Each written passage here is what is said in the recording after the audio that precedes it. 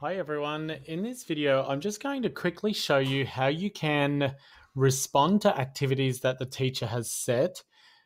And the reason we're showing you this is because quite often when teachers set up an activity in Seesaw, they assign it to a specific folder and it makes things better organized and it's easier for the teachers to be able to go in and find what they're looking for and provide feedback as needed. So you'll see here, I've just got a test student that I've set up here just for the purpose of this example.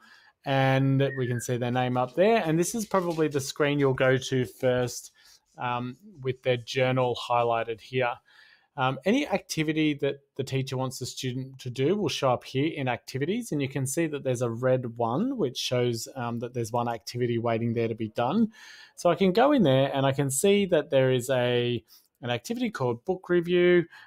Ignore my jumbled up text there. For the purpose of this, it didn't matter what I put in there. But for your students, they just want to hit this green add response button. And from here, they can respond in whatever way the teacher has asked them to respond. For the purposes of this, I'll just do a bit of a colorful squiggle, and I will save that here using the tick button. So once that's been submitted, you can see here that it's waiting for the teacher to approve it. And from the teacher's side of things, when they go into their activity, what they will see here is that out of all the students that they've got set up, there's one that has actually posted a response.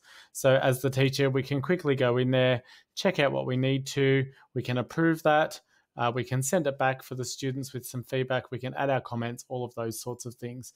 So when we're working from home and we need to respond to these activities, it's really important that we train our students to go to the activity and respond through it. We don't want them using this unless they've been specifically asked to. Right. So if you've got any questions about this, please ask your classroom teachers. And happy seesawing.